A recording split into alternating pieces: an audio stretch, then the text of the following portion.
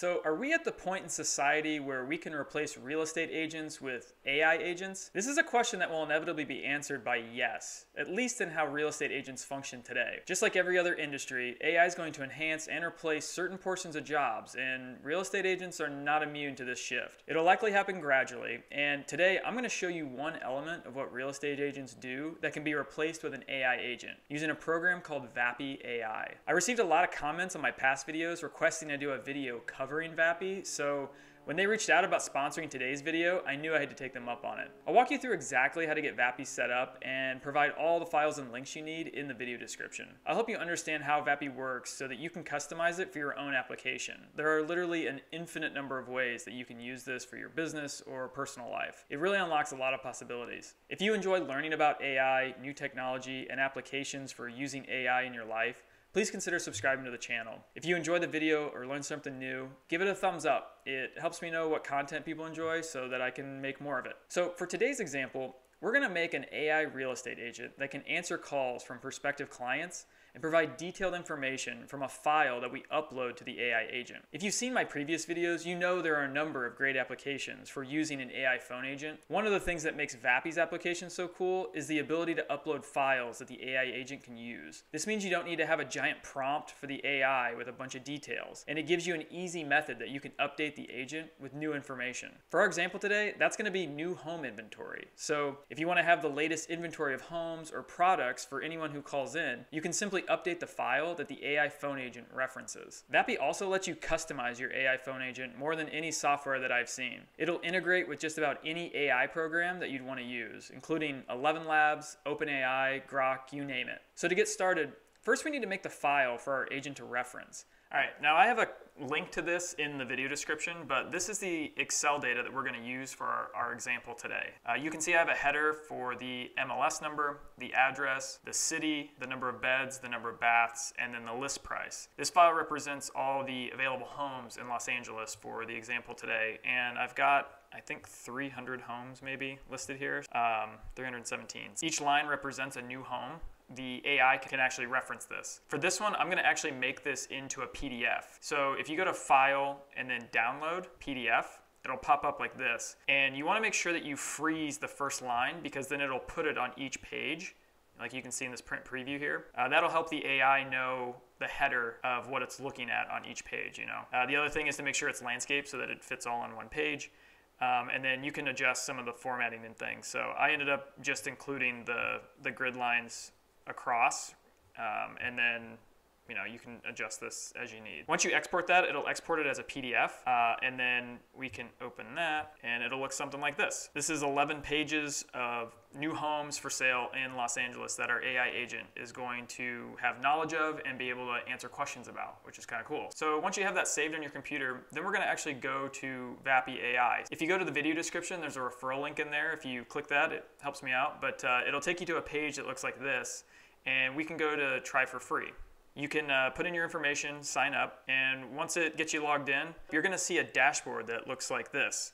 And you'll see that we don't have any assistants at the moment, and then there's a menu here on the side that has assistants, phone numbers, files, and tools. And then if you hit Create Assistant, it'll pre-populate with some preloaded agents that they have. We can do an inbound Q&A agent, because for today's example, we're doing a real estate agent that's going to answer questions for people. So let's click that one and click Continue. Next, it'll let you change the voice bot's name. We'll just leave it as Leo. And you'll see that it fills in a bunch of information here about the assistant that we just created.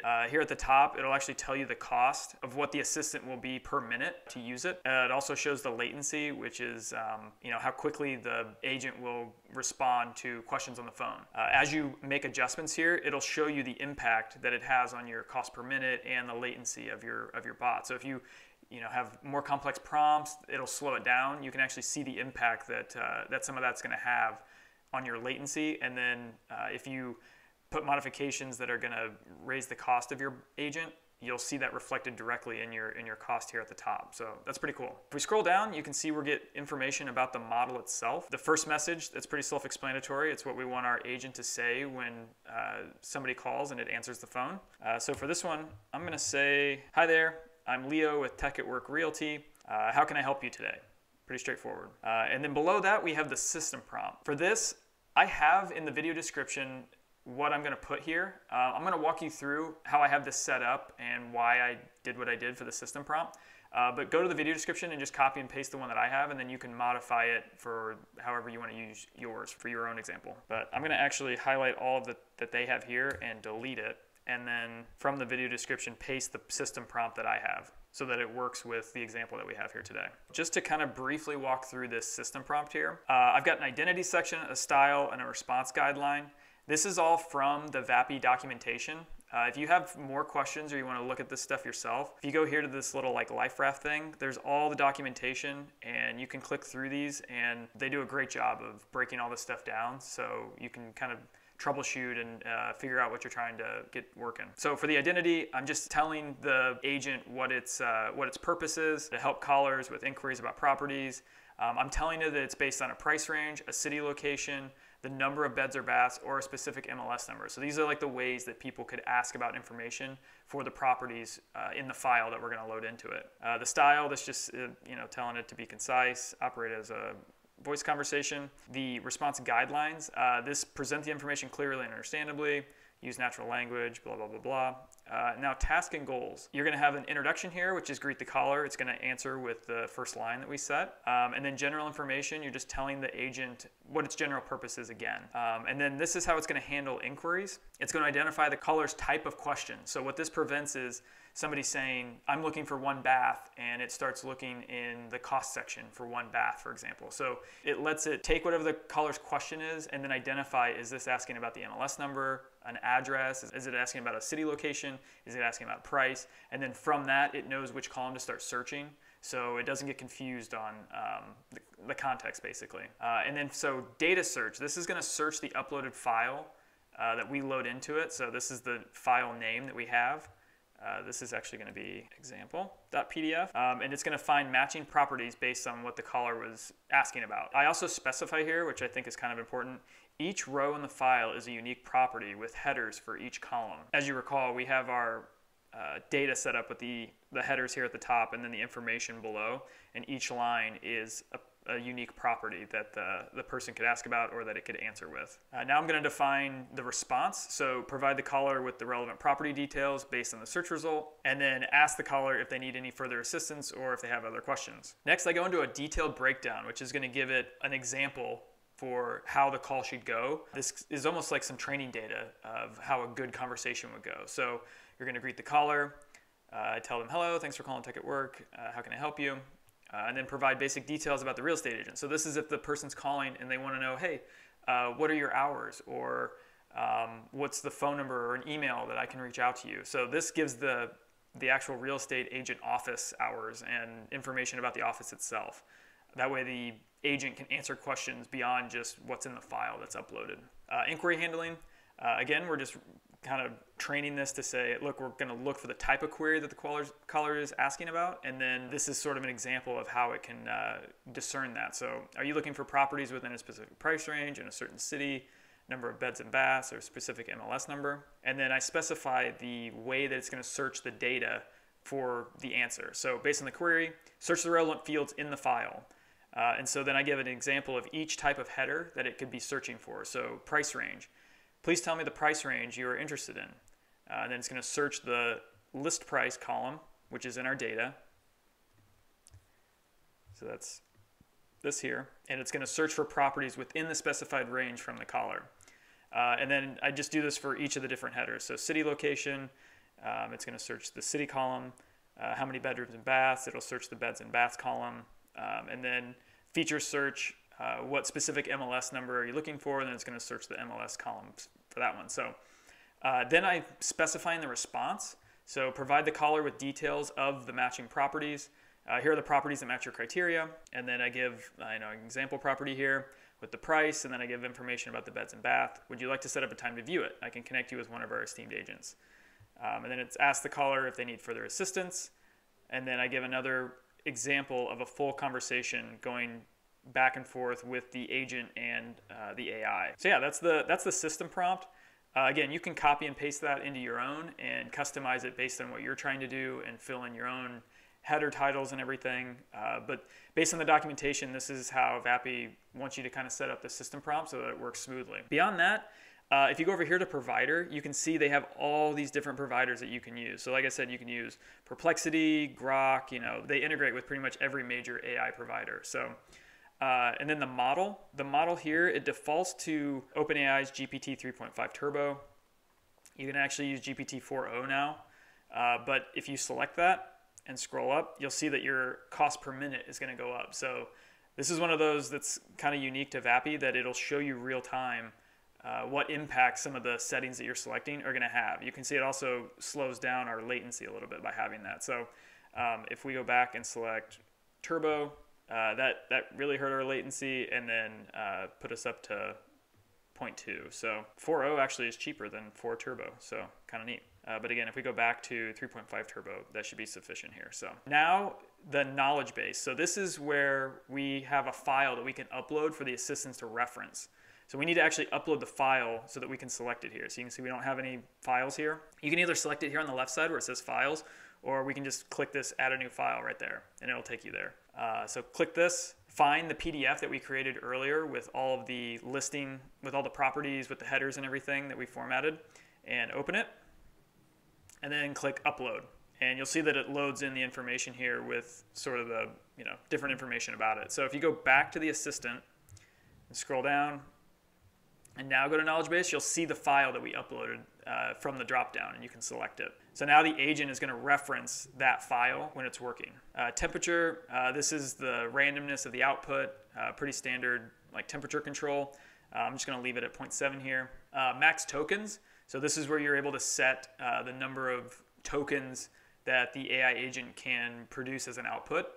Detect emotion, so this is kind of a neat feature that Vapi has. So it will actually determine the emotion of the caller and include that as context in its response. So it'll detect if the person is getting angry or if they're happy about what they're hearing, and then it can include that as part of the context for its next response. I'm going to leave that off for now. If we go back up here, we can go to transcriber. This is where you can configure transcription settings for the assistant. So this is where you'll be able to see, like in your call log, the text from the conversation with the caller and the AI agent. So it's got deepgram and transcriber. We'll leave it at deepgram. And then the different languages that they support, it's pretty extensive here. I'm going to leave it on English. And then model, I'm going to leave as Nova 2, but you can see all the different models that you select from. Then we can go to the voice tab here, and it'll actually let you use custom voices or preloaded voices from pretty much every major AI provider. So if you click this drop down, you can see it defaults to Azure, but you can use 11 Labs or OpenAI, pretty much any major AI provider, and then just select the voice that you want from that provider. So, if you select 11 Labs here, you can see all the different voices, all the major voices from 11 Labs. So I'm going to leave it set at Azure and Andrew. You can also see the additional configurations. So you can have background noise, which is pretty cool. You could have it so that it's like an office setting in the background. It sounds like people kind of milling about and answering phones and stuff in the background if you want. I'm just going to leave it as default. And then you can see they have some other things that you can adjust with the background noises and kind of how the voice interacts. I'm going to leave all that as the default setting though. So if you scroll back up, you can go to functions. For this example, we're not going to include any functions, but basically this is like the API calls. So you can set up custom API calls to interact with outside software and then have the assistant interact and use that. Similar to like some of the other videos I've made, you could use those same like make.com interactions in this section here. If you click advanced, you can see they've got HIPAA compliance, which is pretty cool if you're using this for a healthcare application. And then recording enabled, so this will allow you to listen back to calls that it's having with your customers, so you can hear what was said and how it interacted with your customers.